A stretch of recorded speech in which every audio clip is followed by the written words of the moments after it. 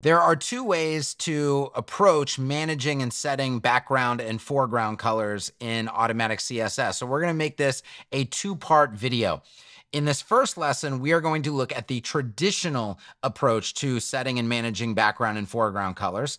And in part two, we are going to look at the new contextual approach. And then we'll talk about the pros and cons between the two. I would recommend taking the new contextual approach, but I want to show you both approaches. So let's go ahead and get into it. I'm going to share my screen. And we're going to use ghost.org yet again. We've already set up the colors for this website and all of the shades. So we'll just keep going with this as the example. And we're going to look now at backgrounds and foreground colors, starting with the default background color of the entire website. So when you look through a website, you want to determine like what are they using as like the default. Notice up here that this heading background color is white. The first section is white. White is used again here. It's a couple colors, and then white is used again, a color, and then white again, another color, okay? And that's the footer down there, which is very easy to set the color of. Generally speaking, this is a light website. Yes, it has dark sections, but it is a light website by default. It is not fully dark, right? Okay, and the main light color that they happen to be using is pure white. So what we want to do is we want to start out by setting our default website background color. So I'm going to hop into the builder. I'm going to open Automatic CSS, and I am going to go to backgrounds and text. Under backgrounds, you're going to see website. This is your website's default background color, which should be set to white by default, okay? So that's actually already taken care of for us. All right, fantastic. So I just want to show you where that is located in case you need to set it to anything else. In fact, let's just show you what would happen if I set it to anything else. So let's do base light. Instead, it's going to give me base light as the default background color for this website. So anytime I add a new section, that is the background color that we are going to see. Okay, so I'm going to get rid of that. It's going to go back to white. That is where you set it. Now, let's hop back over to Ghost. Let's take a look at background colors first. How are they deploying background colors? Well, right here is the white, okay? But they do have this pink. Now, is this a different section? What's going on here? No. It's the same section, and they're just using either a gradient or an inset box shadow. There's actually a lot of ways that you can achieve this. You can even use a pseudo element. I wouldn't recommend that, but it is a possibility. And they're doing that to make it look like this is overlapping stuff, and it just adds a little bit of like texture and layering to the website. But that's essentially what we're going to do is like a box shadow, okay? And then if we come down, we're just going to see white again, and then we see this dark blue color. That's actually the base color being used for the background. So if I was doing this, I would add all my sections, okay? I'm going to go 10 sections. That's how many there are. 1, 2, 3, 4, 5, 6, 7, 8, 9, 10. And we have this first section is the hero, which I am going to just give it more padding. So we're going to make it a bigger section so that we can just denote that it is our hero section. And then I'm just going to show you how I would set that background color. Remember, it's not a it's a gradient, okay? Or it's an inset box shadow or whatever it is. But we're going to use a color variable to do this. So you can use utility classes for certain things and you use variables for other things, okay? So what I'm going to do, I'm going to close the panel for a second.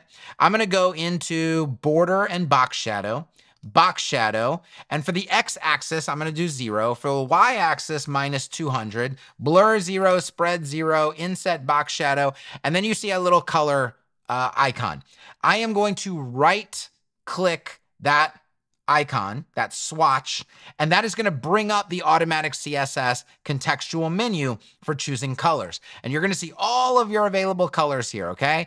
And if I hover over them, you're going to see what's happening because we're in that field for that inset box shadow. We're going to see the color of that box shadow changing. And I can choose any color, any shade. And in fact, if you see these little down arrows under the swatches, that's indicating that there are transparencies available there as well.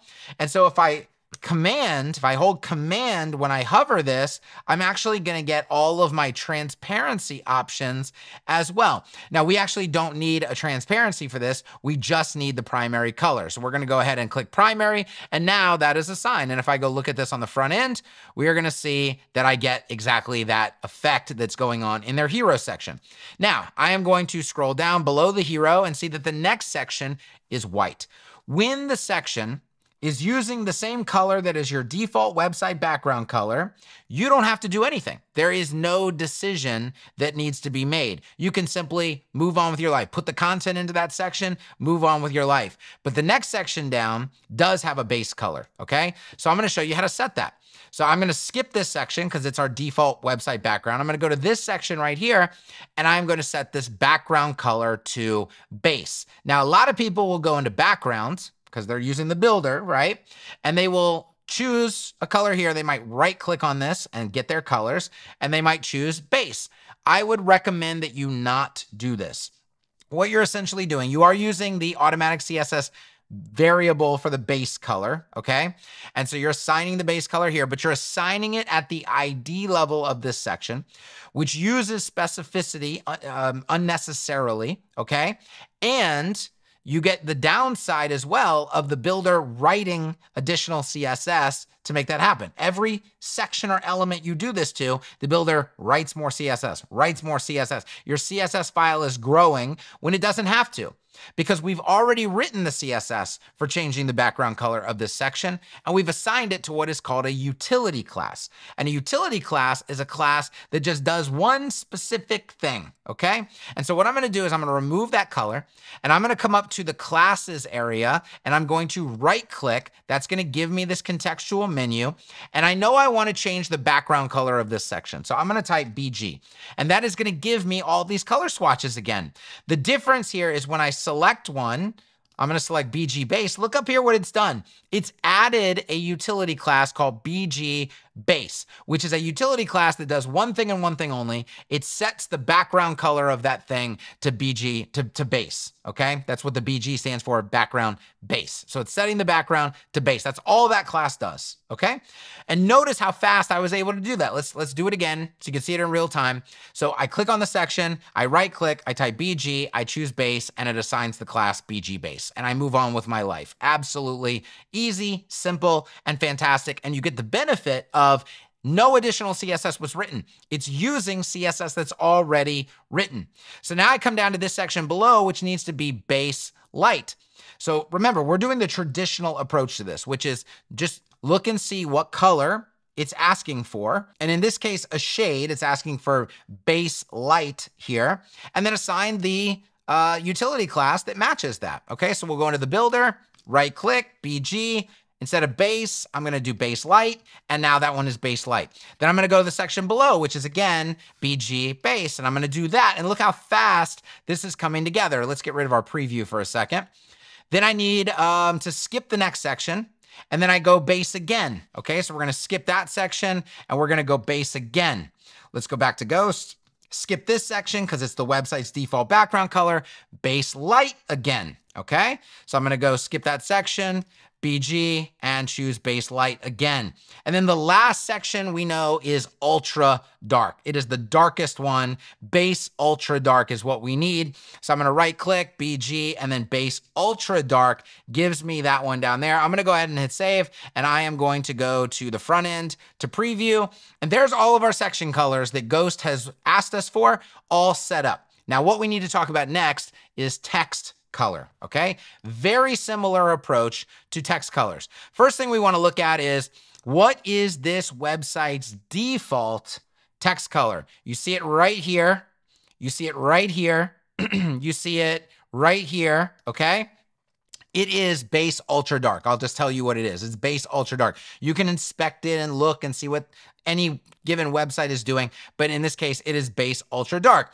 So I'm gonna add a heading, and this is a hero section, so it's going to be heading number 1, okay? And let's put that down here so we're not dealing with this like overlapping pink and all, because there's not any other content in there to provide context for that. Okay, so what is the color of this? Well, let's go look and see what the default text color on this website is. I'm gonna open Automatic CSS, and instead of going into backgrounds this time, I'm gonna go into text, and we see something called default text color. Now, this might be a little confusing. Text dark, that's not a color, okay? That is a contextual utility because Automatic CSS out of the box is set up for the contextual color approach that we're gonna cover in the next lesson. But I can quickly explain this to you. It's referencing text dark. Where is text dark defined?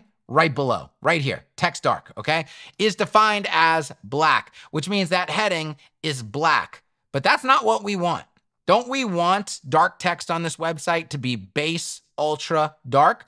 So what I'm going to do is change black to base ultra dark. And now by default, my headings, my text will all be base ultra dark by default, okay? Don't worry about any of the other contextual stuff right now. We will cover that in the next lesson. So I'm going to go ahead and hit save. Now what I've done effectively is I have changed just that one setting right there to where all of my headings, all of my text are base ultra dark by default as soon as I add them to a page, okay? So now when I add text, all right, that is base ultra dark by default. Make sure that this is a paragraph when you add it. Fantastic. So our default text color is now set up and ready to go. One thing you're going to run into, though, is when you're in a dark section and I add a heading. I'm going to add the same heading and I'm going to add the same text. Obviously, this is a big problem. I cannot read the text because it's dark on dark. So what I need to do is change the color of the heading and the text. Now, there's a couple of different, actually 3 different approaches that you might see people take. The first approach, which is the approach I do not recommend, we already talked about this with background classes, is to come into the Builder panel and go to Typography, right-click, and choose like a color. And then click on this one and choose a color here, okay? Now, I got to the effect that I wanted, but I did it a very inefficient way. I styled at the ID level again, which is not great. I essentially wrote more CSS when I didn't need, like the builder wrote it for me, but this is not a situation where we need more CSS. We already have CSS to do this job. So what I'm going to do is clear this out, okay? And I'm going to go back to using utility classes. This is the second approach, still not the approach I'd recommend, so stay with me, okay? I can right-click the classes box and type in text, and I'm going to get the swatches again. But when I add a color like base ultra light, it does it with a utility class, so I'm not writing additional CSS. I'm just using CSS that's already there and already available to me. And it's a very quick approach. So I just right-click text, and I choose the text color that I want. But I would still not recommend this because it's not as efficient as it could be. One concept in CSS is called inheritance, and we have to understand how inheritance can really help us out. It really do a lot of work for us, okay? If I had a lot, let me remove these classes. If I had a lot of elements in here, like I'm just gonna keep duplicating. I got a lot of them. Would I wanna go one by one, by one, by one, adding a class, another one, add a class, another one, add a class, another one, add a class? No, you don't wanna live that life. You don't wanna live that life. So I can use something called inheritance to my advantage. If I grab this section where I put BG base and I right click and do text and do base ultra light, look at what happens. It does all of my text and headings in that section all at once.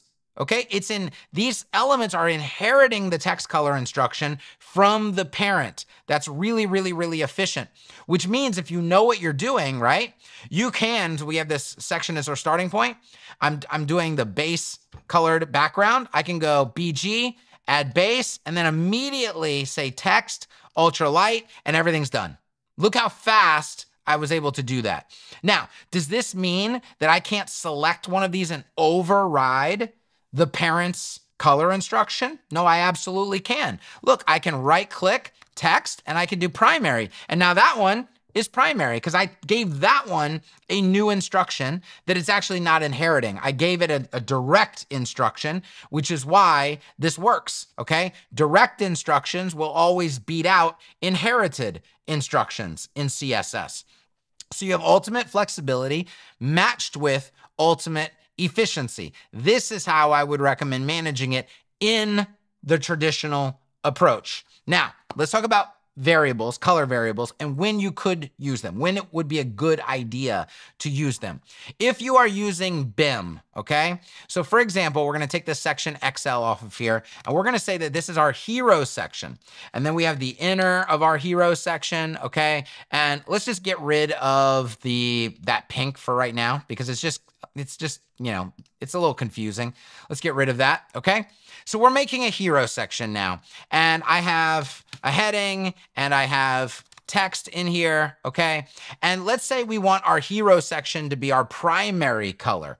Well, I wouldn't want to come up here and do BG and choose primary. Like that gets the job done, but I'm mixing utility classes with custom classes, which is not the best scenario. I mean, it's not bad, okay? You really have to understand, I guess, what you're doing, okay? And what you're doing across a website.